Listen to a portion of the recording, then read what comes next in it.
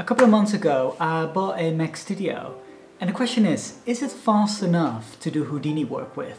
So in this video, I'll show you the difference between my Mac Studio and the PC. Let's go for it.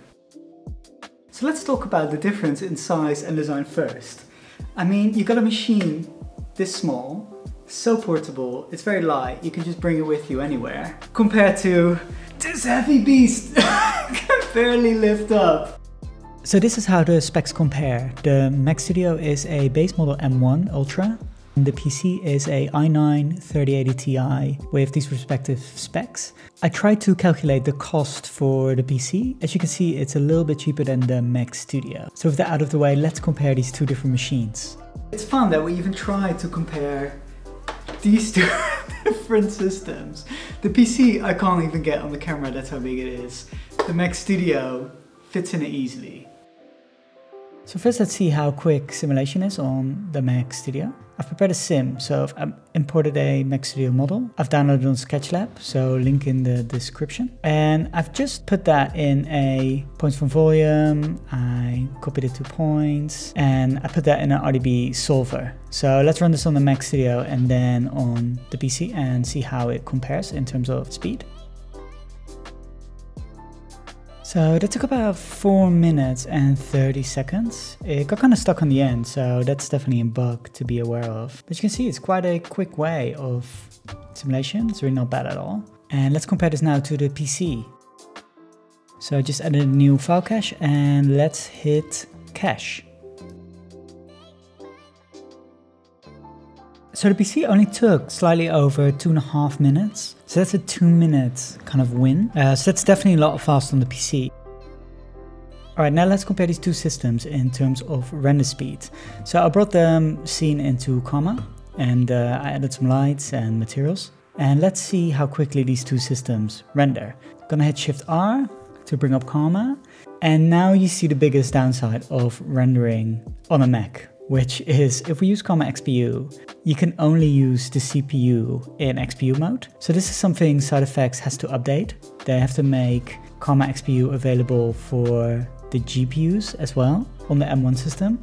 I'm not sure how it works under the hood. So I feel by using Embry CPU, it's actually working on Rosetta instead of natively on an M1 as well. So it's a really under-optimized way of rendering. So if this is not the case, please drop it in the comments, but I feel that's how it is. And of course, you're not using any GPU power. So this is a very big trade-off. And this is actually the reason why I switched back to a PC personally. But let's see how quick it is. Let's keep it running and let's see what time we end up with.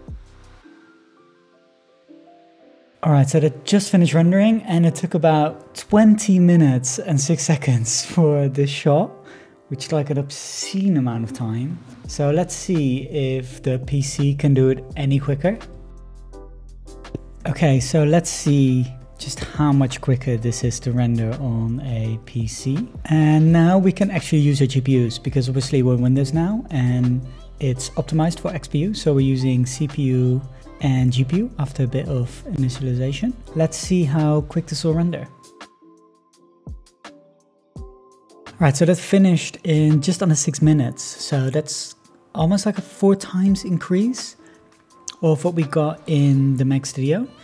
I'll be really intrigued to see how much quicker things will get once XPU is actually made for the Mac Studio. But this is what we got for now. Alright, so another thing we want to compare then is how it compares to Karma CPU. So Karma XPU and CPU are not the same thing. It's not like if you use Karma XPU and it only uses the CPU, then it's the same as CPU. They're like two different systems. Let's set this to CPU and see what we then get on the Mac Studio. Alright, so that took 7 minutes and 48 seconds, which is quite surprising. I actually thought Karma CPU would still be slower than Karma XPU, only on the CPU. But yeah, let's see how this compares to the PC now. Alright, and then lastly, let's check how quick this renders on Karma CPU on our PC.